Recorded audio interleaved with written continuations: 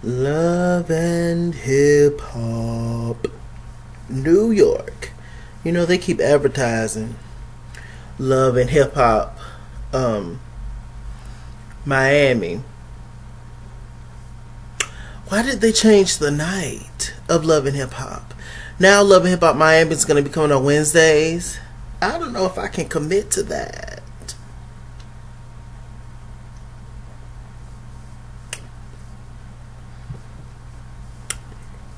I don't know. That's gonna be rough for my schedule. But okay, we're gonna see. We're gonna see. Anyway, y'all know I didn't review last week's episode of Love and Hip Hop New York because I was busy. December for Christmas. December is a very stressful, busy time at my job. So yeah, it's just working a lot of overtime. Okay. So let's see what is going on. The highlights from last episode. Let's see.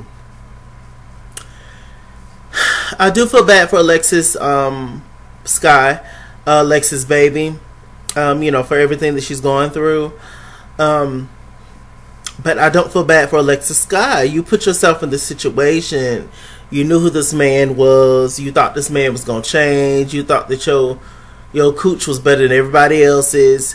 You know, you knew this man went crap. You knew how he treated his other baby mamas, and yet you still got with him. You still pursued him until you had a baby with him, and now you mad because he not doing by your child. Do he do by the other ones?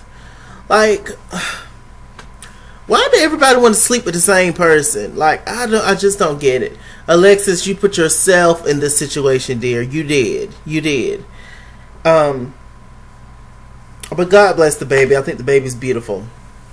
And you know, Alexis, she's a beautiful girl, but just dumb. Bless her heart. Bless her heart. What else is going on? Kimbella. Kimbella's so swollen and oily. Kimbella. Let's see. You know, the whole thing with Jules is going down. You know, she's talking about, oh, it's an epidemic, breaking up black families. They just don't want to see us win. And all. Where you been, Kim? This is what bothers me with some people. Until something is personally affecting them, they don't get it, or it's not real, or it never happened. I remember watching some clip on YouTube, and it was this white lady. There was an interview. This white lady asked Lil Wayne a question about like racism and all that kind of stuff, and how does he feel about it. He was just like, well, I've never been racially discriminated against. I don't understand what that is. I don't get that, and you know, I've never been discriminated against and all this other kind of stuff. I'm just like, see, that kind of ignorance I can't even take. I can't even be bothered with. The only reason they let your little ugly ass in is because you got money. That's it, little frog. Oh Lord. Anyway, but yeah, Kimbella breaking up black families. Shut up. That man brought a loaded gun into the airport. What did you think was going to happen? Now, sometimes I can rock with the whole race thing, and most of the time I do, because a lot of things just boils down to, you know, discrimination, all that kind of stuff. But what did you think was going to happen bringing a loaded gun into the airport, clown?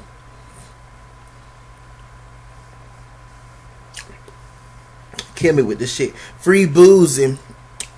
Bootsy, free these people, free these people. If they did it, don't free them.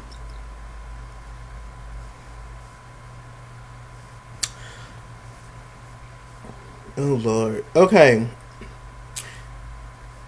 Let's see. So for whatever reason, everybody mad at Juju. Because she's too secretive. So I wouldn't tell none of y'all clowns none of my business either. So, now I will say this, with Juju being so sneak secretive, and the fact that they've called it out now, she gonna have to reveal something, or she gonna be put off the show. But the fact that y'all are arguing with her about her not telling her own business to y'all, that's creating a storyline right there. So she may be alright.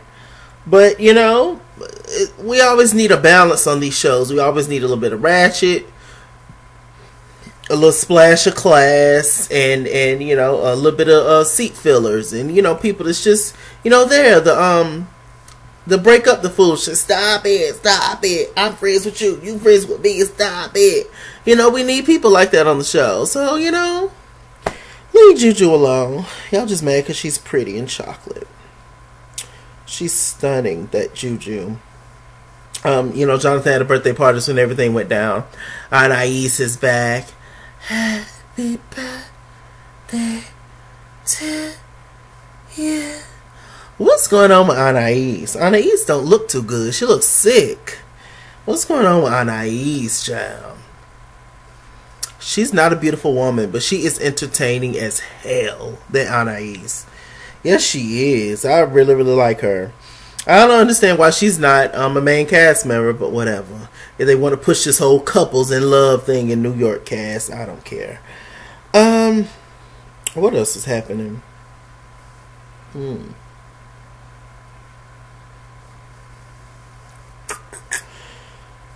Kimbella and Yandy, they still arguing and getting into it. I mean,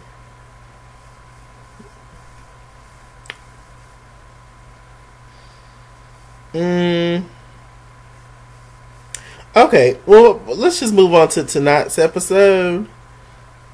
I know y'all like, what? Yeah, let's move on to tonight's episode. Okay. First off, we meet up with Yandy and Juju. Yandy and Juju sitting there talking and stuff, and Yandy looked cute with her braids. And, you know, they was just talking about the whole thing. Juju was just like, yeah, I got into it with Jonathan because he feels like I'm too secretive. The Yandy pretty much told her that I agree with him. You are too secretive, and you need to, you know, deal with that and get yourself together. Yandy was just like, well, why do I have to disclose everything about my relationship? Juju actually started crying because she got upset. Because it's just like, why do I have to reveal to y'all on things that I'm going through? That's my own personal business. Everybody's different. There's a lot that I don't tell my friends that be going on with me. You know, A, because I just don't want to be a Debbie Downer. B, I don't want to make it seem like, oh, every time Chase comes around, he has a new issue. You know. A C, because I don't want, you know, them, even if they're your friends and you love them, you just don't want people, like, sometimes feeling sorry for you. You just don't want advice sometimes from people when they can't do anything about it. Some things are just life issues that you have to go through. It's nothing nobody can do to fix it. You know, and talking about it with people, yeah, sometimes it makes you feel better, but the problem's still there. So it's just things you just have to go through in life. And you don't need to talk about what you go through all the time, like with people. I don't know. Maybe that's a flaw. Maybe it is. I don't know. Let's talk about it in the comment section. See how y'all feel about it. So yeah, Juju got irritated, you know, because she broke up with Cameron and, you know, that whole gig. So, you know, I was just like, child, I ain't got time. Let's see what else is going on. Let's go ahead and get them out the way. Juju met up with Remy mom. Y'all know I don't care for Remy mom's attitude. I think she's an amazing artist. I don't care for her attitude. But Juju met up with Remy. She was doing a photo shoot. She's pregnant. Congratulations to her and Pap. I really, really like Pap. A good guy. And, you know, so they're talking and everything. And, you know, Remy agreed to be the mediator between her and Yandy. Juju revealed in that conversation, she was just like, well, Yandy, you didn't reveal that you didn't sign them damn marriage papers, so you're not really married. Sitting there yonking around. And Yandy, that's another person I don't like. Yandy is the queen of putting on fronts. I personally think she's a scammer. That's just my opinion, allegedly. I just don't trust her. The kind of person that, you know, Yandy is. She don't strike me as the kind of person who's very trustworthy. And if you want to talk about being secretive, Yandy's secretive too. At least Juju don't want to tell y'all her own personal business, but that's on her. Like, Yandy leave out very important information. Juju just leave out things that's going on with her. Maybe Juju had diarrhea that day. She didn't want to tell y'all. That's her business. But Yandy don't sign whole marriage license and things. That's a little bit more serious. So, you know, I mean, what's to say? Why is one better than the other one, really? You know, Remy Ma, she didn't give a damn about the situation. Nobody ever comes at Remy about anything because they'll get shot in the stomach. And, so yeah. I guess Juju and Randy are okay. Juju and Jonathan still beefing. Jonathan had a scene with Anais, Sin Santana, and Kimbella, all swollen, all bloated, all of them oily, sooty. And you know, Kimbella got up and walked off. You know, she's dealing with her situation with Jules, and she don't have time for this. And you know, she got up and walked out. And you know, Anais and Jonathan get into it all the time, but they're best friends, so they're gonna get back cool. And Sin Santana just sitting there, you know, just looking, enjoying the tea, because you know Joe won't screw anymore because she's overweight. So you know, yeah, Joe, we might finna put you in the LGBT category. Keep playing around. Why you don't want to screw that woman? She's a little thick up. Ain't nothing wrong with being a little thick up. That's what y'all like, right? Thick red bones. That's what y'all like. So why? She's beautiful, Sin Santana. What's wrong with her? Why you don't want to sleep with her? You either sleeping with somebody else. Either it's a man or a woman. Which one is it? Or both?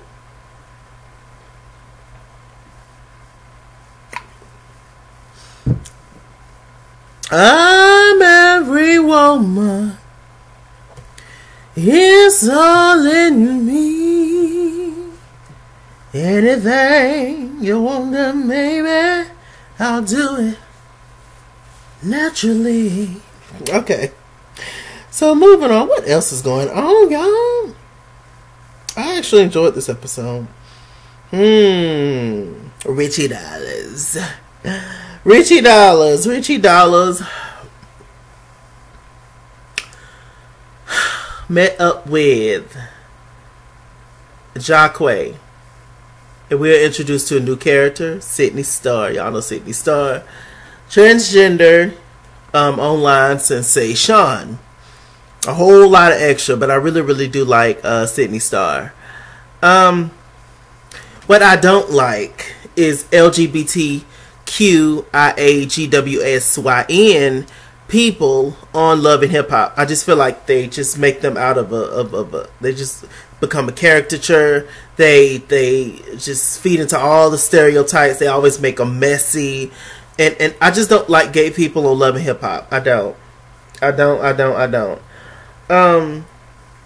That's just how I feel. Let y'all create actual real life storylines, and you'd be like, oh, but this these people's real life. Yeah, until it becomes a situation where I just feel like I'm just a person on the show. I'm not just, you know, I have my own real life, you know, situation being played out. I want to be a main cast member. I want to be, you know, seen on the same level as everybody. I don't want to just be put in these messy ass roles.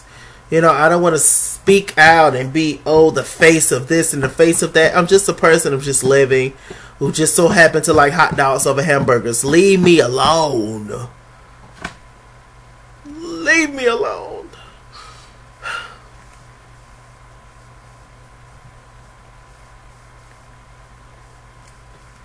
I'm just saying, right? Sidney Starr met up with Jacquay. You know, Jacquay is producing everything. You know, she got up, started rapping all extra, and she kept saying that she's a chick with a dick, got a penis. Jacquay didn't know. Sidney's very beautiful. Whoop to whoop. And, you know, you could tell instantly he changed. His mood changed once he found out that she was transgender. Sidney met up with our homeboy, who's attractive. And, you know, they're talking, and it's just like, we found out that Sidney started to hit Richie Dollars up about 300 times and trying to work with him. And see, I just don't like, we would never fit into their world as LGBTQINWZIT people. We would never really fit into the straight world, at least not in every single group. So let's just create our own and stop trying to fit in. It's just like, stop. They ain't gonna never accept you. They ain't gonna never, like, just let it go. The large masses, you know? Be your own people, own folks, own black people. Shit, unfortunately, I've been discriminated against in terms of the GAY thing. I've been discriminated against more so for that with my own people, black people, versus, you know, other races, which is some sad shit. But the other races, you know, they give me the race thing. Oh, nigga, nigga, nigga, blank, blank, blank. So, you know, you just get shit just all the way around. But, yeah, I just, who else is back? Nia Lee is back. She was on Love and Hip Hop a few years ago, working with Rich. She used to read Rich down, but it didn't help because she's right back on Love and Hip Hop with Rich Dollars. So cut that attitude out, because ain't nobody better than nobody. Y'all on the same show. I like Nia Better Balls. She done had a baby. Now she's coming back. Jaquay working with her. There was a scene where Jaquay and Jaquay has a song with Nia, and they're on stage doing that thing. Rich Dollars talking to him. She's reading Rich Dollars, you know, saying, "Oh, you a womanizer. You was messing with a married woman last season," which is true. He was wrong for that, but y'all know who Rich is at this point. I don't even. All of a sudden, Sidney came in, spoke to everybody, and Richie decided to use Sidney as an example for Nia to behave. Nia, you know, was just looking at Sidney a little funny. Just like, oh, well, who is this? Who is this? You know, Sidney was wrong because she walked up on the girl like she was trying to fight her. And then Rich pulled Sidney off to the side. Then Jaquay came up talking about, oh, we just can't have that. The way that you acting right now is just inappropriate. We can't have that. And if she can't get her act together, then I'm not going to work with her. I took that as saying Jaquay was waiting on any kind of reason to not work with Sidney Starr anyway, because she's transgender. I don't give a damn what nobody says. They act like they cool with it for 1 minute, but the minute you do one thing they don't like, they cut you off forever, because they didn't want to work with your ass either. But because they didn't want to look like they was homophobic, they play the role. Okay? That's all that was. Jaquay, big head ass, did not want to work with Sidney Starr anyway because she's transgender. Let's just be honest. So he may still continue to decide to work with Sidney. We're going to see. It's just going to be interesting. I don't know. Like I said, I just... Listen, unless I'm the goddamn star, unless I have some kind of control on the show, I wouldn't, as a gay person, I'm not going to sign up to be on nobody's Love and Hip Hop.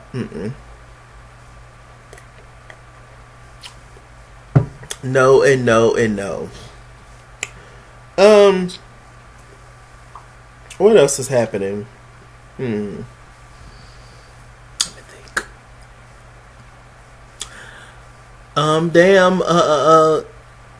Jules Santana, he might be on his way out, you know, to jail. We don't know what's going on. Him and Kimbella having conversations. Kimbella's giving it to Jules though. Because she's making him own up to a lot of stuff that he did. He done put that woman through hell for 9 years. She's a fool for staying. But he have put that woman up, you know, through stuff for 9 years. Multiple infidelities, multiple drug issues allegedly, multiple. But she stayed. And she just kept getting more and more enhanced. And now she look like she finna pop in her face, titties, and ass. She finna pop. Kimbella go to the dollar store and get all the baby oil. Just snatch it off the aisles like a bear. Just snatch it off the aisles. I say, Kimbella, she's like a rotisserie. I don't know. But yeah, you know, making Jules getting upset, you know, when men down and out, that's when they come around and realize they had a good girl on their team the whole time. Only when men is down and out is when they be like, oh, you have been there for me, ain't you? Oh, I really do love you, die. Take all of them. All of them. They said this is what Jules like anyway. I remember, who was writing the book? Was it Juju writing the book? One season, somebody was writing a book, and Campbell was just like, yeah, you know what these men like, you know, little fingers up there, little yum yum yum around the house. I don't know. I don't do that kind of stuff. I'm a nun. Ooh, that was a scary movie. Y'all seen the Nun? That was a scary ass movie. Anyway, I'm getting off topic. But yeah. But Kim Bella's right there with him, so I guess we're going to see next week what the verdict is, you know. I don't want Jules Santana to go to jail. Out of all the Dipset members, Jules seemed like he was probably the nicest one. I don't want to see anybody, you know, family get broken up or none of that, but a lot of this stuff, black people, we got own up to it. A lot of this stuff, we got own up to it. You get locked up a few times and you get warnings. Do you think these people playing? They don't give a damn about us. They will lock your black ass up. But you still out there reckless and doing stuff. Like, what you think gonna happen?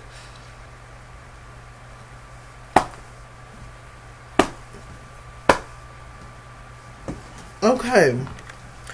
What else happened? I think that's pretty much it. It's gonna be interesting to see everybody, you know, as they progress on the show. Like I said, I'm glad Anai's back. She's my favorite. Jonathan's cool, just dramatic as hell. Look like he's gonna be a mess box this season. It'll be interesting to see Sidney Starr's transition on the show. Who else am I excited to see?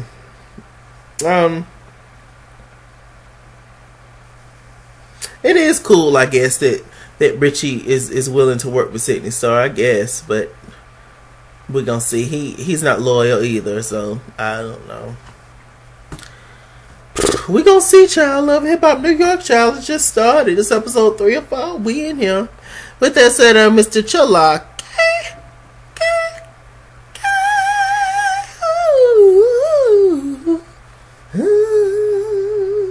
Mr. Chilaki on Google Plus. Follow me at It's Kingsworld on Instagram and Twitter, at It's Kingsworld89 on Snapchat, Chase King on Facebook, Mr. Chilaki on Cash App and PayPal. Run me my money or run me my fade. Run me my money the way I get paid. I love you so much. And remember, stay black and stay tuned. Happy holidays.